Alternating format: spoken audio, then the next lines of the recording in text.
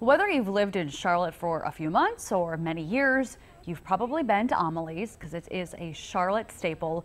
But today, some employees took a stand against the beloved cafe. They accused Amelie's of discriminating against employees. I believe that they are racist. Outside of Amelie's Noda location Saturday, former employees shared stories of working for the company.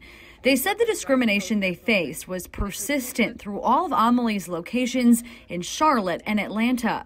I instead watched people I trained get promoted to MOD while I was constantly given a reason why I couldn't be promoted. I wanted to be here today to absolutely validate what they are saying and to share in the labor of holding Amelie's accountable. Employees shared how the discrimination they encountered impacted them financially and emotionally. It was sad to me that the place I had once loved so much had treated me so poorly and created an environment so toxic to everyone that wasn't white. On top of the discrimination claims, they also said Amelie's made false claims about financially supporting groups that fight racism. The protesters demanded that Amelie's change their practices, pay their employees more, and donate 10% of their profits to the community groups they claim to support.